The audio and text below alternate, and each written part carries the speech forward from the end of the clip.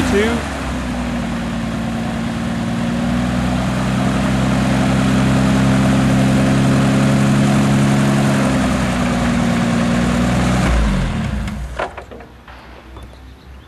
That was smooth. Smoother. What was it? That got to 2208 at 0.12 IPS at 165. What was the IPS? 0.12. So we can come down a little bit more. Is that what the average was? Yeah, that was the average. Right. So that electrical stop is close now, and that was one full turn from where it was before.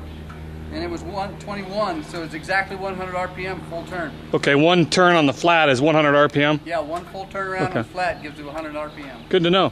Yeah, using 2208. And this is what we're talking about right here on the Quinti prop. This is the stop for the high RPM flat blade angle. It's a low pitch stop right here. One turn on the nut, 100 RPM. Sounds simple. Not. Good job. Right. How's the temps? That's about as close as I want to take the. I might bring it another half a flat, Right. or half a turn, get it up to the 23 number, and try to balance this thing out to.